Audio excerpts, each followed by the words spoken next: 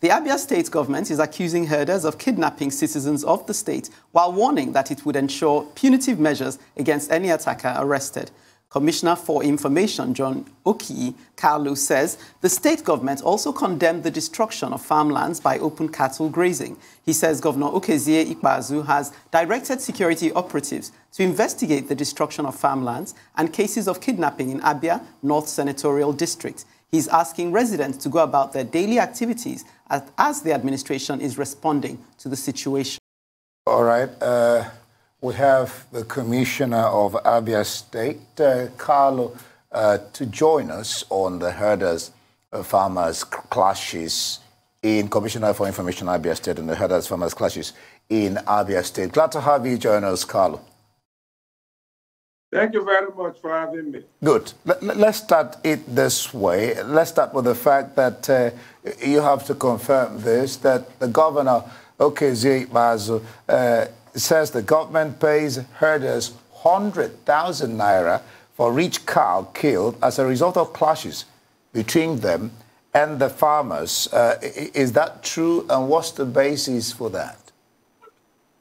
As part of our conflict resolution mechanism, we established a conflict resolution team in all the local government areas of Abia State to deal with issues around farmers and herders conflict. And we agreed that where necessary, if cows are killed by farmers wrongly, we will compensate the herders.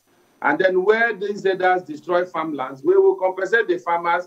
And in some cases, for us to bring down the temperature and keep the peace, we've had to pay both farmers and herders. So yes, I can confirm that the governor said that.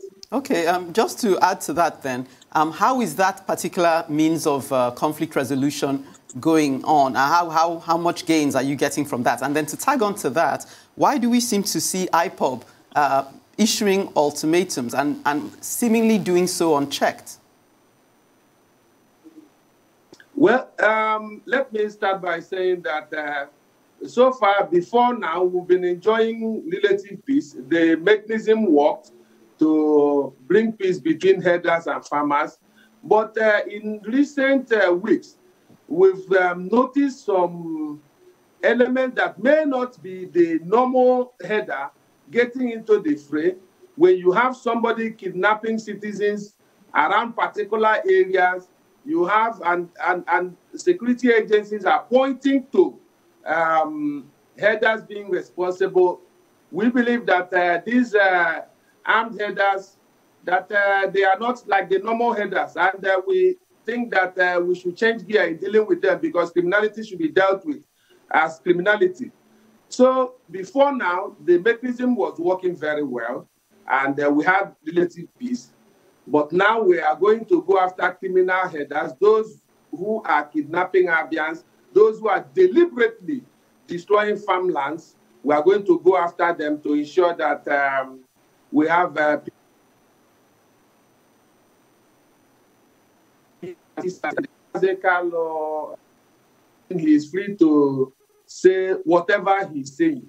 But as a government, we are responsible for the security of life and properties of over 5 million Abians, and we will continue to do whatever is necessary to protect the people of Abia State. But it's even worrisome that IPOB shouldn't be talked about because IPOB actually has been proscribed.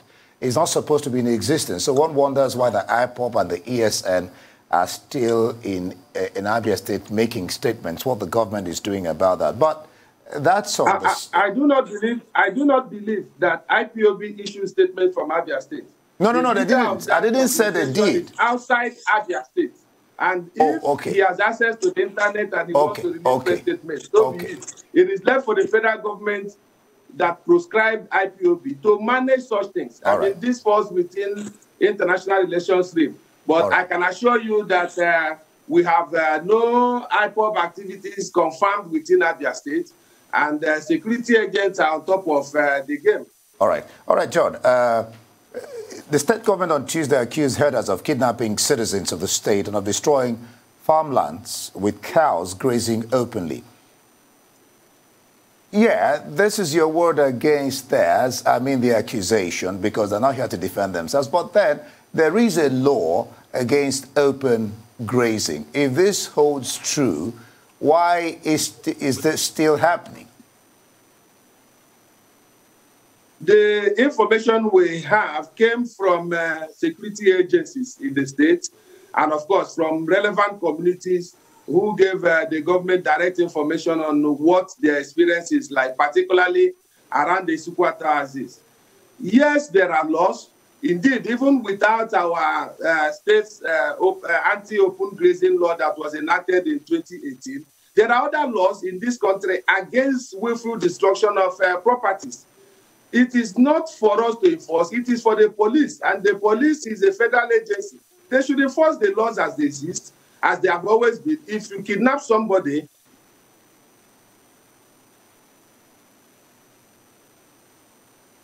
it's a crime before, and you should be tried as appropriate. That as a responsible state government, we endorsed, the governor signed the anti-open grazing law that was enacted by the State House of Assembly. It is the police and other security agencies that should enforce. And these agencies are federal agencies. And we are calling on the federal government to do the needful. Okay. Commissioner, forgive me if I seem to be harping on, as it were, about keeping the temperature down. But I imagine you understand that nationally, the temperatures are going up regarding these clashes. What kind of conversations are you having with the herdsmen, the legal ones, about, respecting... in terms of peaceful negotiations, what kind of peaceful negotiations are being had at the current time? Yes, you are correct. And we are determined to make sure that the temperatures are brought down as quickly as possible. As at yesterday, the legal headers, so to speak, the normal headers, and farmers in Bende local government and the Sukwato local government, and indeed in Aruchiku local government areas of the state, they had meetings supervised by security agents that were also there, and they are talking to each other. See, I don't believe that these normal headers will normally have problem or major crisis with farmers, but there appears to be the movement of a murderous group that may have come into the southern part of Nigeria from wherever. And this murderous group is responsible for the kidnapping and willful destruction of large farmlands. If you see what our people are going through in the hands of these people that destroy these farms, it is painful. So yes, conversations are going on, and we believe that the situation is under control right now, and we will not rest until we ensure that there is total peace in Abia State. All right, Commissioner, we're going to keep you on pause. When we return from this break, we will continue with you. You're still watching Newsday here on Arise News. We'll be back in a bit with more. Stay with us.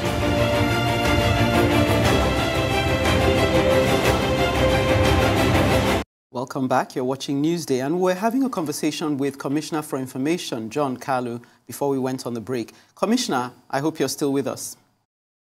Okay. Yes, I am. Okay, good to have you still with us. So I just want to take up from something you said before we went on the break. You mentioned a murderous group by your profiling that seem to have come in recent times. Is there any collaboration going on with other states, maybe in the south, southwest perhaps, or even from the federal level, to have some kind of collaboration to try and trace the origins of this group? Yes, the governors of the Southeast, they are meeting regularly on that. And indeed, we are working with federal agencies, including the security agencies in our state. And if you listen to the governor this morning, you will understand he gave the correct diagnosis of the origin of these problems and the fact that if we don't take necessary measures, these groups might metamorphose into some form of Boko Haram or ISIS supported group in the state. And we are determined to make sure that we root them out as quickly as possible. We are not going to cohabit in this state with bandits and terrorists. It's not going to happen. All right, a very strong statement there, Commissioner. Talk to us. This sounds quite interesting. The Farmer-Heather Conflict Resolution Committee from the state, I think the CP, Commissioner of Police in the state, is the chairman, if I'm correct. So talk to us about it. Who are involved? How long how it's worked, you know, to try to settle. I didn't get that. The Herders Farmers Committee.